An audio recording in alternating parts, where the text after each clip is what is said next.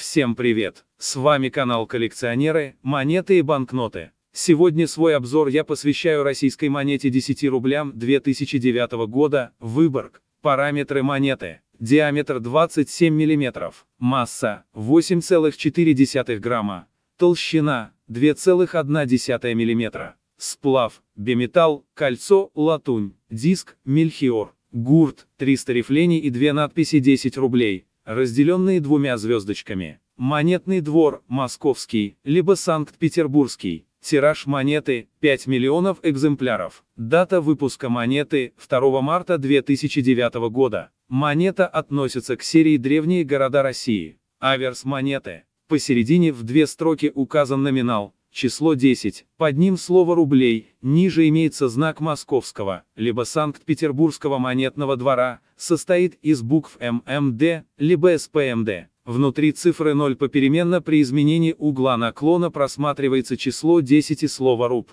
По окружности вверху надпись «Банк России», внизу год чеканки, 2009, слева лавровая ветвь, справа дубовая. Реверс монеты. Изображена крепость с Выборгским замком, на переднем плане автомобильный мост через залив. Вверху слева помещен герб Выборга. На желтом кольце вверху по окружности имеется вдавленная надпись «Древние города России», внизу выпуклая надпись «Выборг» между двумя треугольными вырезами. Лицевая и оборотная стороны имеют выступающий по окружности кант. Монета 10 рублей 2009 года, Выборг, имеет три разновидности. Одна из которых питерской чеканки и две московской. Начнем с первой разновидности. На аверсе монеты обозначение Санкт-Петербургского монетного двора, аббревиатура СПМД, цена первой разновидности, составляет 150 рублей. Вторая разновидность. На аверсе монеты обозначение Московского монетного двора, аббревиатура ММД, на реверсе монеты, линии внутри нуля номинала тонкие. Цена второй разновидности